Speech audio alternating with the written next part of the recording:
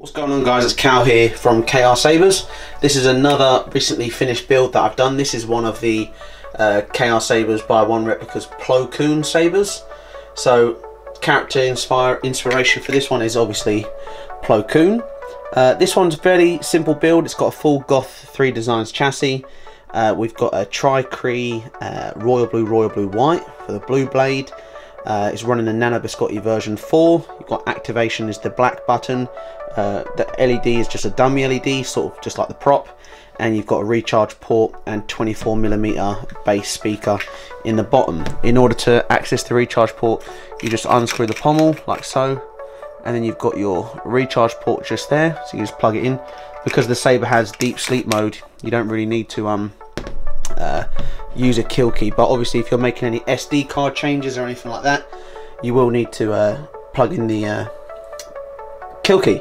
In order to get the access to the SD card, you just unscrew the emitter like so, and you'll see the chassis there, and it's just sort of right there if you can see it. Let me see. So it's just there, that's the SD card, so you can take that out just there and make any changes to the fonts that you might want to change. And you just screw the top back on like so, and there you have it. So that is the Saber there. It's a polished emitter, and it's got anodized black rings. It's not painted, and it's fully CNC machined. I made this nifty little blade plug for it, using a steel pin to sort of complement the fins.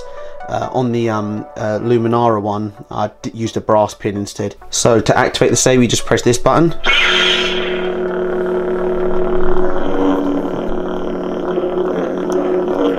Got white flash on clash, and you can just turn off the Saber like this. And to change fonts, you just hold the button down, and the second beep will indicate the font change.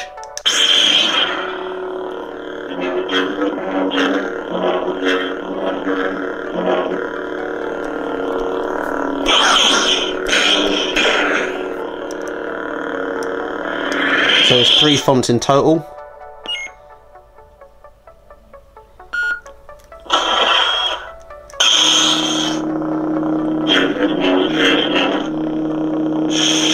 So what I'll do is quickly, I'll just get a blade, we'll pop a blade in and see what the Saber looks like. So there's a M3 retention screw just on the emitter up here. There it is. Just want to undo that. Blade plug should come out, which it does. We'll just put that, that's the blade plug there. Put that to one side quickly. And I'll just get a 1-inch blade just to show you. Oh, activated it by accident. So I'll just show that off there so you guys can see. I'll turn off this light and I'll power it on.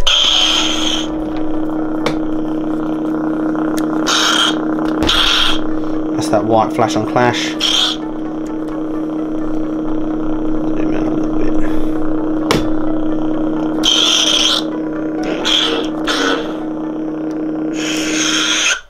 And that's just a quick blade demo of what the Saber's like with a blade in it.